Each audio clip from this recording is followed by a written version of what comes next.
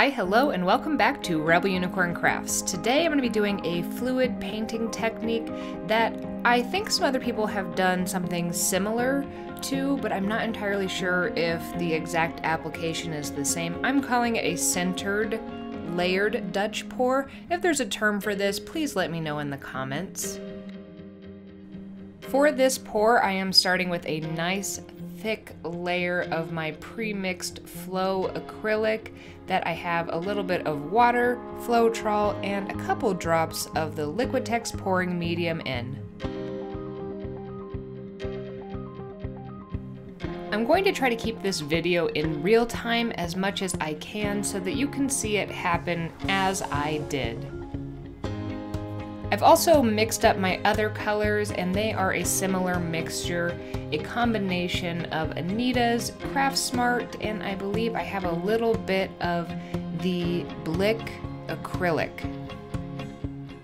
All of these have been pre-thinned and are mixed with the similar mixture to what my white has. I have a video on that white and my mixture a few videos back if you want to take a look at that.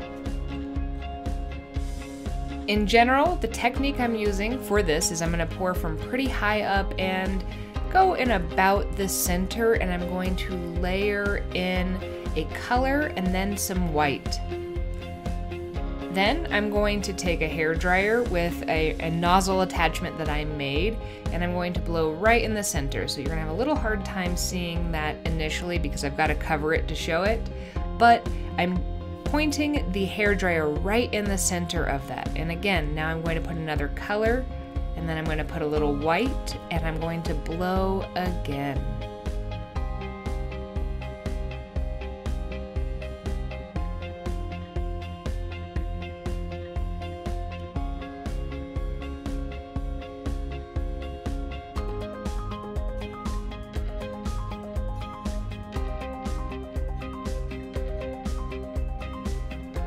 For this technique in general, I'm mainly going to just be blowing, but I did want to stretch this out a little bit, so on at least one or two layers, I did kind of start in the center and then work my way out to spread that paint once I had a few layers down, because I didn't want it to just be right in the center. I wanted there to be some wispy parts on the outside.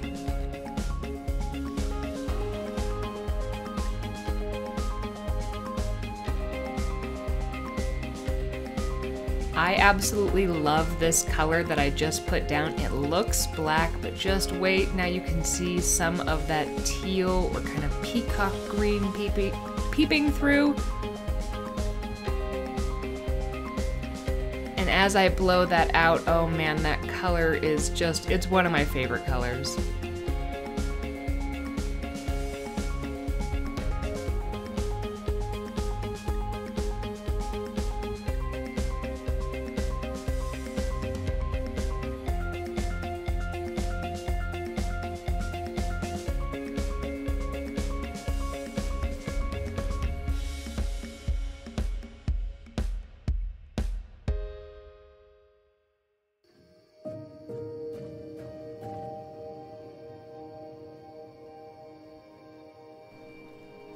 Let's continue this, just adding a layer, some white, and then blowing. So I'm making basically, they're not concentric circles because they don't exactly line up, but I am putting two bits of paint in the middle, and then I just blow straight down with a kind of targeted attachment on the hairdryer.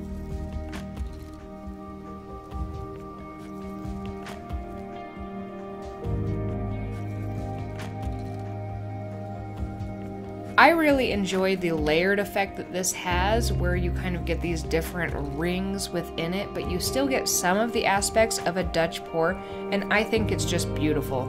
So I'm going to actually stop talking and just let this play.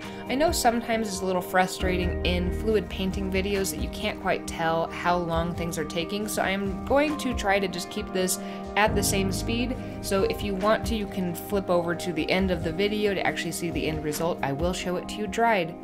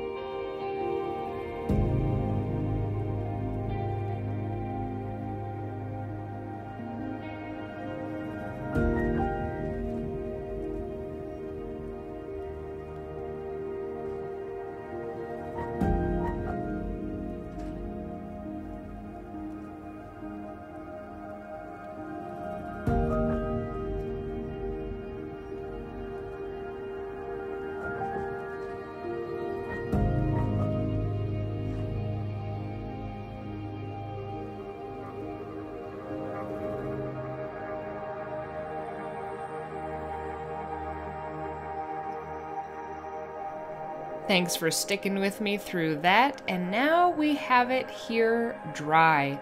And I really like this technique. I like the kind of big bubbly cells it gets on the outside of it. I do wish that I had done one of two things differently. One is either have it go off more, so maybe on those first couple layers, really make sure that some of that is actually falling over the edge, or I wish I hadn't spread it so much and it was just kind of centered in this and there was more white space. But in general, I really like this technique. I think the mixtures worked really well, and it's kind of fun to be able to have a little more control, but also a little bit more variables that you don't entirely expect with the air. Let me know if you have tried this technique or something similar in the comments, and I hope that you have a magically creative day. If you want to see more testing videos where I test out different variables for fluid painting, want to see any watercolor tutorials, or some other art supply testing, subscribe to my channel. Or if you just want to see some of the art that I create, it's really varied. You can follow me either at Lacey Walker Art or at Rebel Unicorn Crafts on Instagram, or Rebel Unicorn Crafts on TikTok, where I make some funny videos as well as some tool talk videos. And I hope that you have a magically creative day.